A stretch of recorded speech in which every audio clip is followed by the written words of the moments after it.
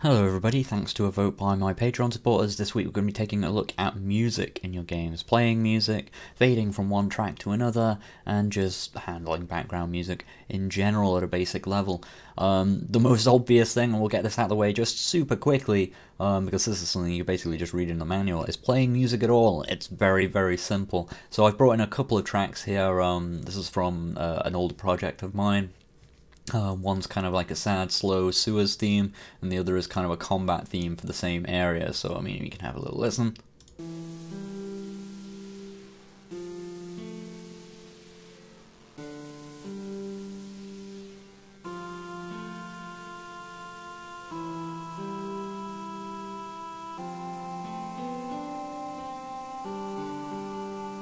That actually started a couple of seconds ahead, so it sounded a bit weird at the beginning there. I forgot to set this back. Let's, and the combat one.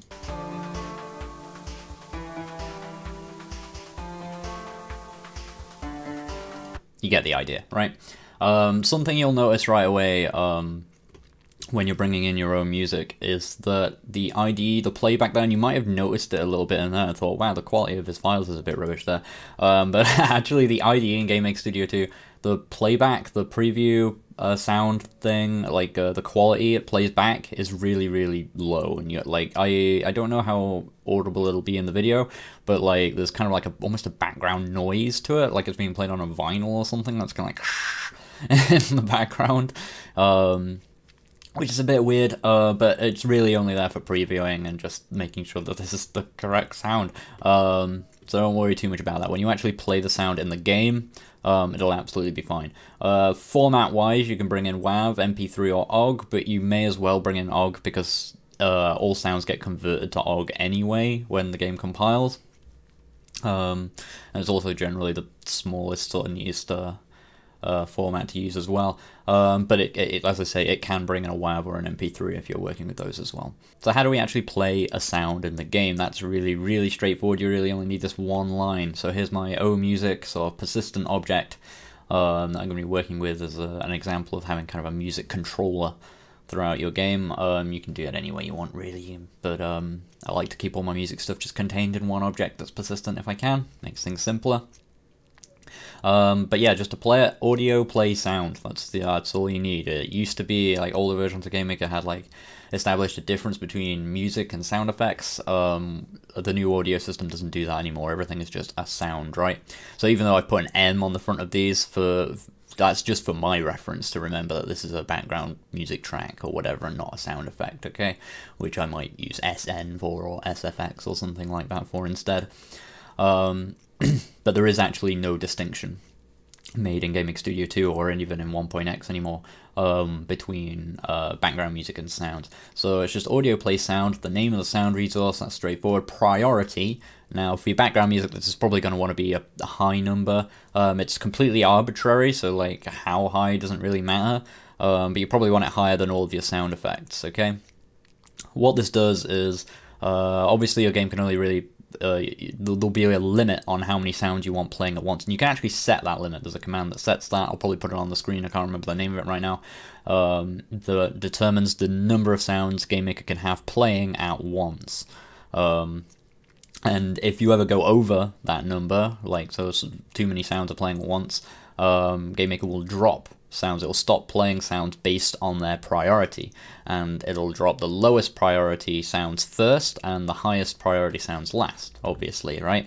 So by setting this to a big number, it means that you're not going to have your music stop suddenly if you've got too many sounds playing. You'll probably want to drop some of the other less important sound effects, right?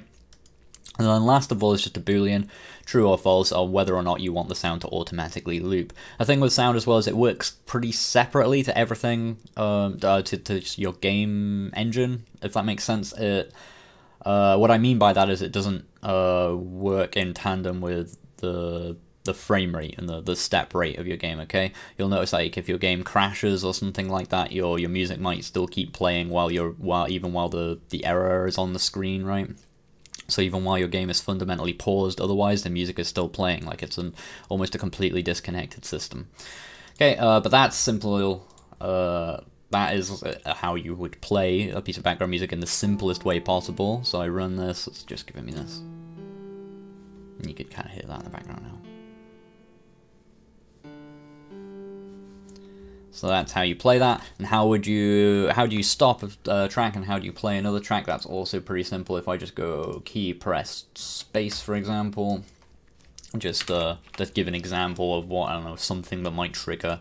Let's say we've moved from one room to the next, and we want to stop one track playing and play a different track. Audio stop sound. You can also use stop all, which stops anything playing, any music track you got playing, any sound effects you've currently got playing. So you've got a long scream sound effect or whatever, and you want to cut it off or something like that. You can use sound stop all. The audio stop sound, and you name the sound. In this case, sewers. Which will obviously do nothing if the sound isn't already playing. So like it'll see if it's playing, and if it is, it'll stop it from playing, right? And then if I do audio play the sound combat, and now I'm just going to run the game. We'll listen to the first track, and then I'll press space, and you can hear the other one. Oh, oops, sorry, my bad. I haven't actually filled in the rest of this command. That's priority 1000 and loops true. So let's hear that.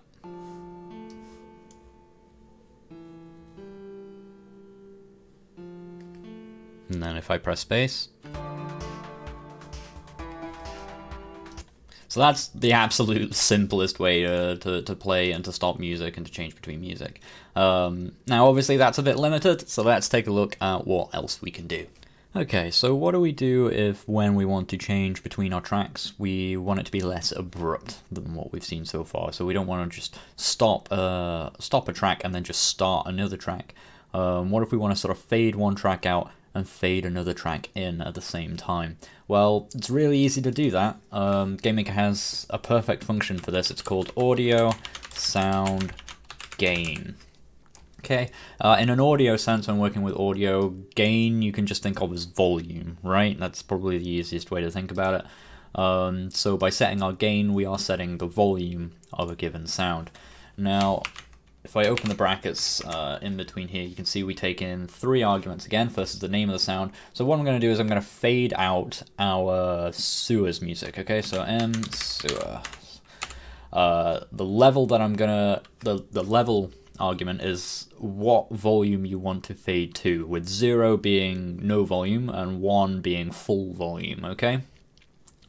So I'm going to fade from 1, which is our default, to 0. Okay.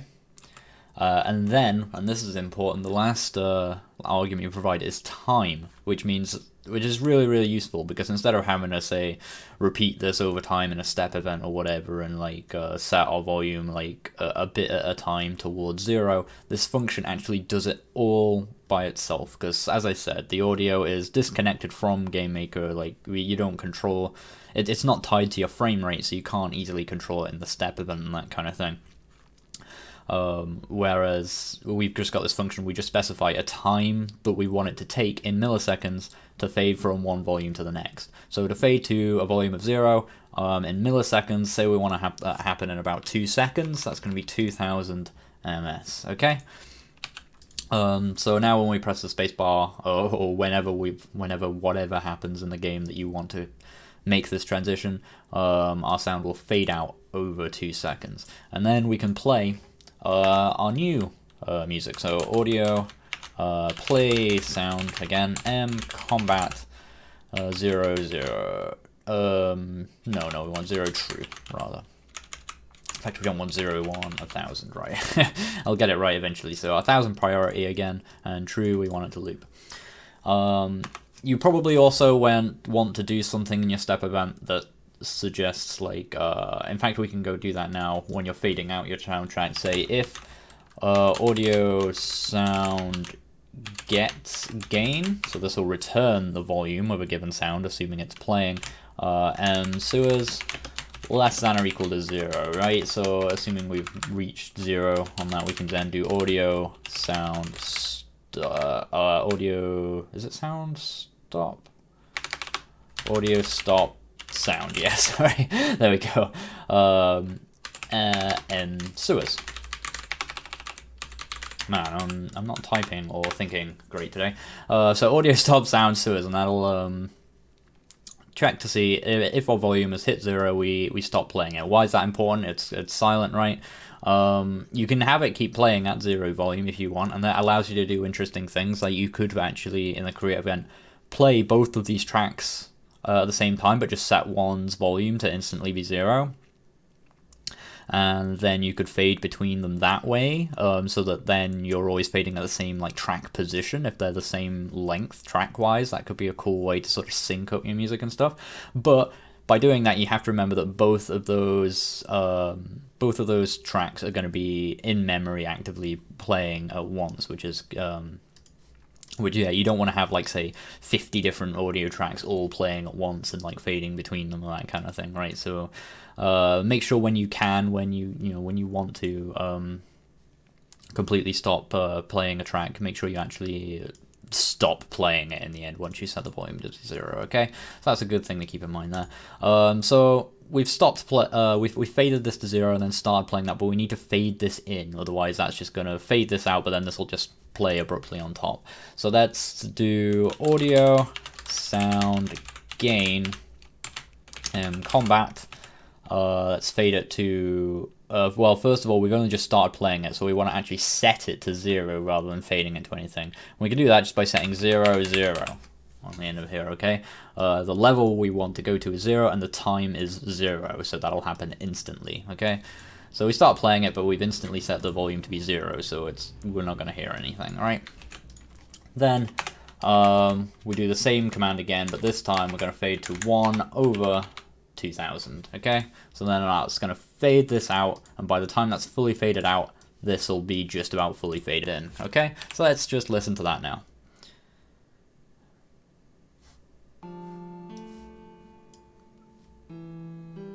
So this is just the first track.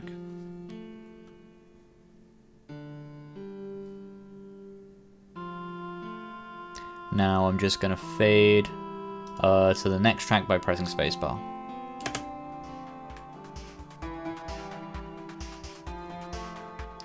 So you can see that was a much smoother kind of transition between the two. Another thing you might want to do is have a music track with an intro, but also that loops, so that you don't want it to actually loop the intro, but you want it to sort of reach a certain point in the track and then always loop back to that point. This guy called Pixelated Pope does excellent GameMaker videos on YouTube.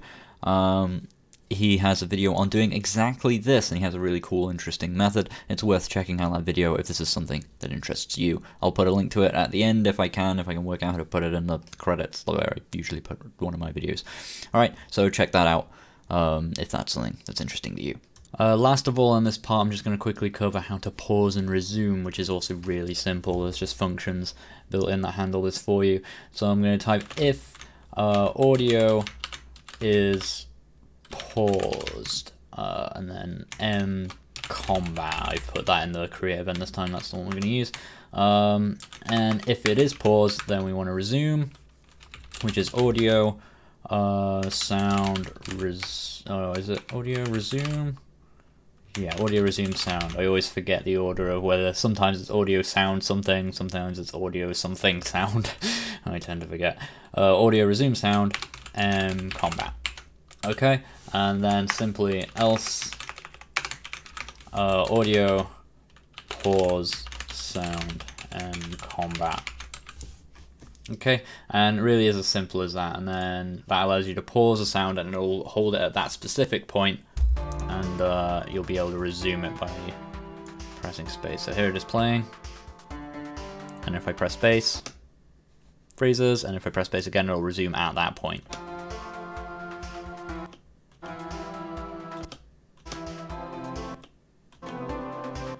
Just a couple more examples there.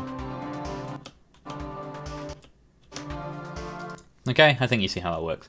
Okay, really straightforward. You could also do this manually because there are functions to get the current position of a track. You have to be careful with, because as I say, the audio plays kind of separately from GameMaker, so you don't know on any given step what position you're going to get, whether, you know, and you can't rely on getting it and saying, oh, if we're exactly at 6 seconds, do this or something like that. Because if you're at those 6, at the point which you check, you might check at 5.7 seconds, and then on your next step event, you might check at 6.1 or whatever, and you've gone over it, right? Because it's separate from the frame rate. But what you could use it for here, if you wanted to build in a manual pause system, I can't imagine off the top of my head why you would, but you might. I don't know too much about all the audio systems, so there could be a reason you'd want to do that. What you could do is use the command. It's called audio sound get track position, I think. Audio sound get track position, yeah. So you could get the position of a given track, whereabouts it is if it's playing, and you could store that in a variable, and then you could just straight up stop the sound, right, and just remove it from the memory entirely, which might be a cleaner way of doing things. And then when you want to resume it, you can check that variable, and what you can do is set the track position. Okay, same thing, right? Just name the sound and where exactly you want to do it by just calling back that variable that you stored it in, right? And that allows you to sort of pause and resume sort of more manually, okay, which might give you a little bit more control over it. Up to you. Anyway, that's the basics of sort of handling and playing audio, which I think was kind of important to cover before I look too much into how to sort of manage it over the course of a game. But in the next part of this video, or rather the next video I'm going to do on this, I'm going to do a follow-up video where we look at audio groups and more how to just sort of manage music throughout your game and sort of decide like, oh, if we're in this room, play this track and this kind of thing. Okay, so I'll see you guys on that part, which will probably be next week. I'll see you guys then. Thanks for watching. Big shout out as always to my Patreon supporters, without whom I couldn't make any of these awesome videos. Big shout out in particular to Dan, Inner Mule, Giles Montgomery, Harold Guidry, Nathaniel Walsh, Lewis R. Pereira, Nick Slabish, Stephen Hagen, Jason McMillan, Owen Morgan, Bowser the Dog, and John Grimshaw. Thank you very much for your support. See you guys next week.